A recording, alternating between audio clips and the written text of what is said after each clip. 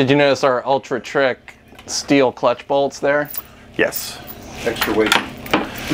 It's because otherwise the gaskets leak. When I rebuild these, because the BMW comes with all aluminum bolts, like that one over there, I replace them with steel bolts. We've had in Moto America, you have to. We took the clutch out. As you said, like this is the only clutch you ran all year. It's definitely that's the only clutch we ran for 4,000 race models. Right. So which is great. So it's dark, but it's not burnt. It wasn't really putting any deposits in the oil, but it was gonna get replaced regardless. But this is where you want to get it before it gets really bad and really starts potentially causing problems. So we got it at just about, like, we know we can go 4,000 miles safely. Which quite honestly, from my perspective, is insane. That you can run 4,000 miles of race miles. And I think a lot of that has to do with how well the race electronics, the quick shifter and auto blip work with the style of clutch that's in this. You could put a different clutch in that slips more, but it's going to put more wear and tear on the clutch. Tell me about the oil pan. So one of the issues you guys said you had was a transmission issue, and then looking inside here, there's really not a lot of debris, but there are a couple little slivers, and those are going to be, when you get these long steel slivers, the only place that can come from is the transmission. So that is probably from the third gear, one of the third gear engagement dogs. Most of this probably came out with oil changes. Oil changes? Some bikes have magnetic drain plugs, so you would have maybe caught it in there, but where this little trough is actually under where the oil comes out. So there's usually some little pieces of metal in there. You're always going to find some. It's not the motor breaking in or anything. Like, metal only comes from contact that it shouldn't be having.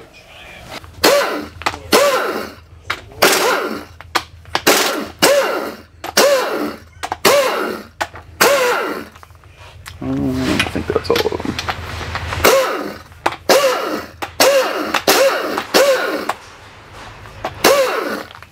Really low RPM, high load stuff. A lot of launches and taking off. But still, you know, no heavy streaking or debris marks or anything like that. So really good oil changes, lots of oil changes. Not burning up any clutches helps with all that. Because inline fours, you can run pretty lightweight oil. I did when we raced the Aprilias, we learned real fast, like, you had to have thick oil in there. So anytime I do twin stuff, 2050 oil, like thicker weight oil, is when I generally have seen issues like that. We also found out that zero weight oil, although maybe will be fine with rods and main bearings and stuff like that. So not good on transmissions. Assembled crank is out. We've taken the output shaft of the transmission out. This is where they were having shifting problems, particularly third gear. On the output shaft, you have 1, 2, 3, 4, 5, 6. So we take first gear out, the slider gear that makes third gear work, and then that's where we see the first spot of wear. And these engagement dogs that are square, they're now round, which is why it's jumping out of gear. And it's hard to see with the camera, but when you kind of peek in there, you can see the same things happening in third and fourth gear also. Now, when you have a transmission like this, the next thing we do is we look at the transmission shift forks, and if you look right here, you can see these dark marks. Those aren't supposed to be there. That is happening because the bike is in gear, and these are where they're supposed to be, but when that thing, every time that gear jumps out, it's pushing on this shift fork, which is creating all these burn marks, and will eventually wear this thing down. So as the gear wears and the shift fork wears, you get more and more play, which is why the problem gets worse as you go through. You know, more shifts jumping out causes more damage, causes more play, causes more severe shifts jumping out. All right, so this is the crankshaft out of this R1, called the Crossplane crank. That's why the R1 has such a specific tone compared to all your other inline fours. A standard inline four has 2 pistons going up and 2 pistons going down at the same time, opposing pistons, but with an even firing order. So as it rotates, there's a combustion cycle, or the spark plug going off every 180 degrees. What makes this thing sound like a V6 or a V8 car is because it is half of a crank from a V8 car.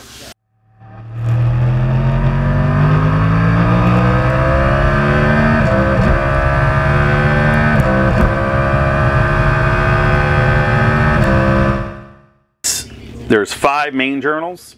They're all in line, centered. That's what the crank rotates on inside the cases. These are your rod journals. So they would normally be like one here, one way over here. These ones fire 90 degrees apart. So you have one here, and then you go to this one, which is the next 90-degree phase, and then to this one. So you get 4 firing bursts all within a very quick amount of time, and then a large overlap of nothing happening. So you get a large burst of power, which is why these bikes make a lot of torque. Really good for getting off corners. And they're just now figuring out how to make them rev higher and still have a lot of RPM and peak horsepower compared to a standard inline 4. You have your primary gear. So this rides against the clutch basket. That's what drives the power of the crank into the clutch basket and then eventually into the transmission. So this is the balance shaft. Whenever you have most inline 4s have a small balance shaft, but because this is a crossplane, it needs a much larger shaft to counteract the vibrations of an asymmetrical crank. And then this little last gear right here, this is what runs a timing chain. So that chain goes up to the cams and rotates the cams in the order that the crank's spinning. And if we were being all pro with this, there'd be magnafluxing and there's a lot gauging and all this. But from your visual inspection, how's the crank look after 4,000 race miles? It looks excellent. The bearings are in great condition. There's always going to be some light wear marks, but there's no heavy scoring. There's no gouges. There's no heat, which is when you know something is getting ready to be really bad. Once we clean up all the oil, we'll do a more intense visual inspection. Because this is just a pretty basic build, we don't need to worry about magnafluxing. There's no potential damage to the crank or anything like that. And then the plastic gauge part is going to be when it's reassembled. Plastic gauge is how you measure down into the 1 to 2 thousandths range, which is about the thickness of a piece of paper, to get your proper oil clearances because of the dimensioning differences in manufacturing. Aww. It's got separate cylinders. It does. How retro. So this is your shift drum. So when you, actually let's go back a step. So when you move your shift lever, you're rotating this, which is a shift shaft. That, because it just rotates, front to back. This will go into here, rotate this piece. This is your shift drum. These little channels are what the shift fork rod's on. So that's when it's not being moved, but then when it goes into a gear, it's sliding the fork in or out to engage and disengage gears at the same time. So as one is going out of the gear, the one that it was previously in is getting pulled out of gear. So when we had the amount of damage on the gears that we had, and we had this damage on the fork, we're looking at this pivot point. So this round dowelish piece rides through this channel. We also have to look at the contact point of these two pieces, because when there's this much damage here, this is where the root of it is. So you also have to look at the wear that's in the drum, because we could replace this and replace the gears, but if that's worn, we're still going to have a shifting problem. These generally don't see as much damage, but there is a little bit of wear. You can see a little tiny spots right here. That's what this looked like a long time ago. So to restate it, once you lose your undercut on your transmission, the gears are trying to get forced out of gear by the engine. Right. They're getting kicked out. They're getting forced away, but the forks are staying where they are because they're locked into place because of where they are on the shift drum. So that's not their job. No, their job is to move it and just hold it there. It's not there to do anything else. So all the damage here is because that gear keeps trying to push itself out of its way, is burning up the oil, the light oil film that's on here, and that's why there's burn marks in here, and you'll start seeing some dark heat stuff. Excellent. These still look really good compared to some I've seen. Some I've seen where they're half this thickness, and it was jumping out of gear for a long time. Mike, this has been so helpful. It was great working with you today. It's a pleasure to watch a professional do this as opposed to us hacks doing it in a driveway somewhere. So what do you think we should do with this motor for what we're doing with it? Well, specifically because it's an endurance motor that's not going to get taken apart every weekend. It needs to last a whole season. And we're not really sure how long that season is going to be yet. Endurance isn't about making horsepower. It's about reliability and consistency. So we are not going to try to overbuild this motor. We don't need the fastest bike. You don't need the fastest bike. You carry a ton of fuel.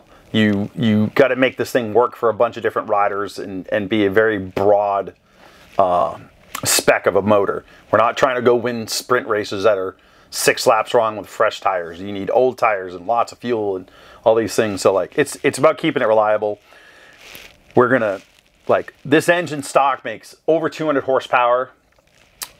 Most people, if not almost all people, do not need more than that. If anything, you're going to take power away. So we're going to leave it as stock as possible. We're going to improve a couple areas, maybe get rid of a little friction inside, but that just helps with longevity of the motor. But we're going to keep the compression the same. We're not going to do anything to head, do anything cams. It's a very smooth power delivery now, so we don't need to worry about changing cam timing.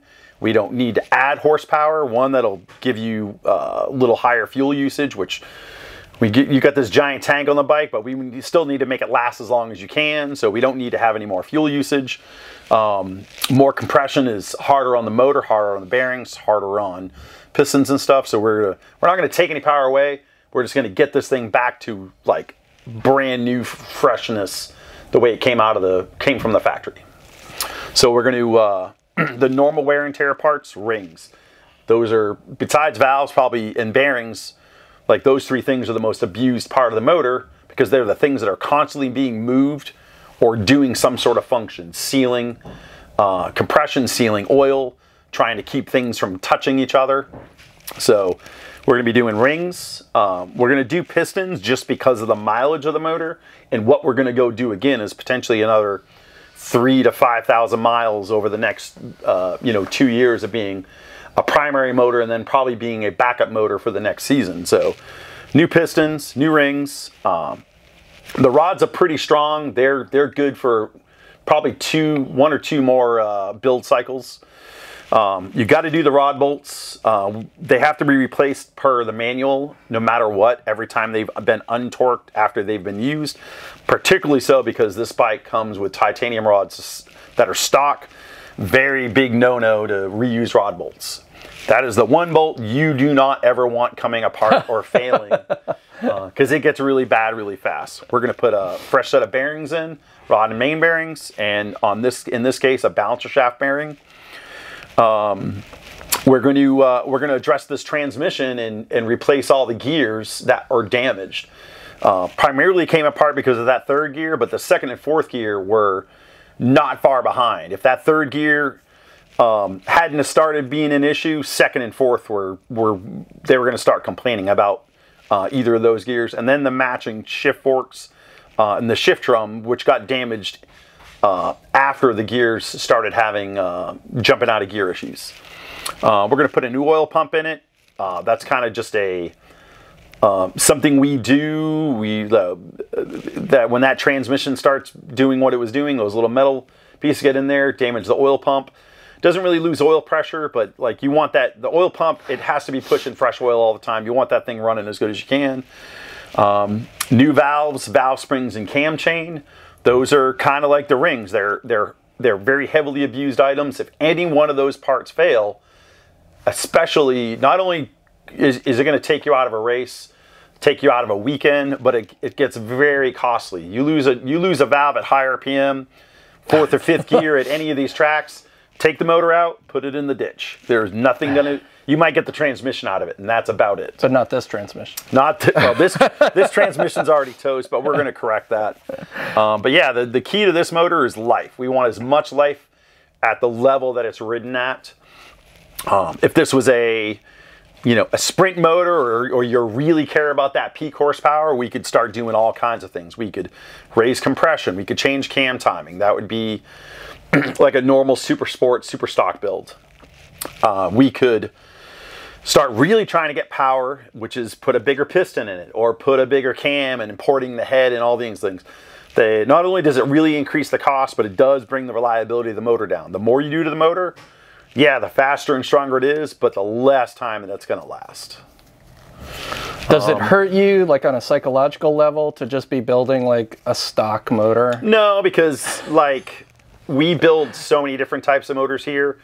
I do a lot of road race stuff, and then some of it is we're trying to get everything else, but like for your normal track day guy, we don't go to the limit because they want the motor to last more than a half a season. They want it to go 2 years.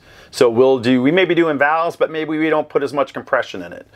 Or say it has 8,000 or 10,000 miles and we do valves, but they don't want to go into the bottom end yet, because that doubles the cost of between labor, the parts and everything, and the time involved. Like that'll double the cost of the build. So it's all in perspective. So like in this case, this was required because of what you're doing. You're trying to win a race. Your goal really is to win a championship. So championship has to do with reliability. Do this once, lasts all year. Some guys just want to have the fastest bike. They're track day guys, and they just want to beat their buddy who has the latest, greatest bike, and maybe your bike's a little older. We're going to throw everything at it. And then we do a lot of other types of racing. We do drag racing and land speed racing, where the most horsepower you can get out of it is the most important thing over anything else. So we're pushing the limits, and sometimes we go past the limit and it goes kaboom. Usually, hopefully, that's because of how far we pushed it, and no other reason besides that. Sounds good. All right, well, we'll go order a bunch of parts. Hope the global supply chain is not... yeah, that's not been the best the last couple of years because of COVID and stuff. And then we'll come back in a couple months and button it up. Yep. All right, brother. Cool. Thanks a lot. Thank you, sir.